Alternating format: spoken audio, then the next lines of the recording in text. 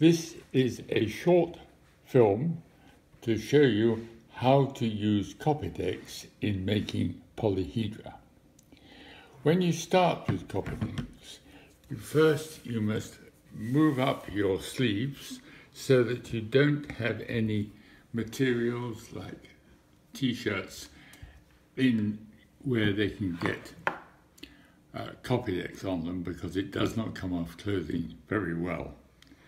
I found when working in schools with primary children, it is sometimes a good idea to get them to put on overalls from the art work they do. So having rolled up my sleeves, the next thing I do is open the Copydex, and I don't pour it out. I put perhaps 2 brush loads out onto a plastic surface like this. Then just put the top on. When I'm working with children, I'm the one who keeps hold of the Copydex and don't allow them to have it and pour it out, or you get a lot of Copydex wasted. So to make a polyhedron, I always start with just 2 of the shapes. Here I have 2 squares.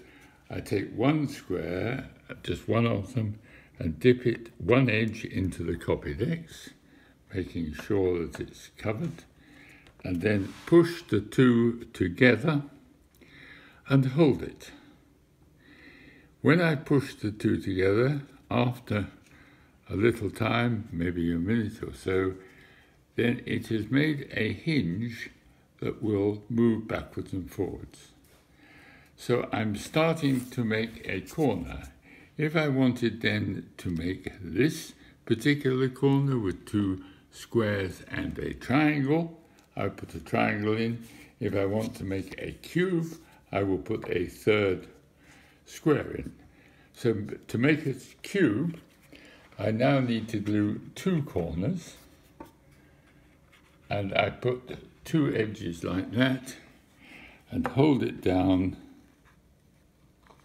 and push the 2 together and wait. It is a thing of patience making a polyhedron.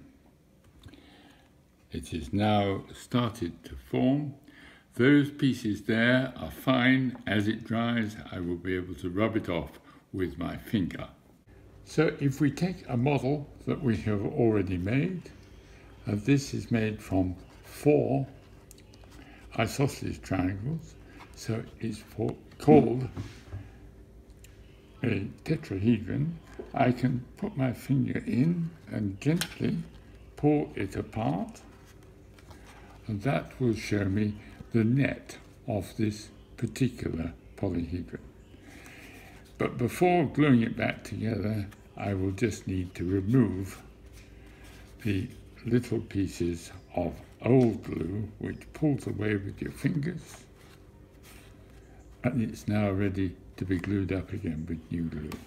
And you can always just, once the glue is dried, move it away. And now you will be able, I hope, to make some of the polyhedra that we have in the 2 ATM pamphlets.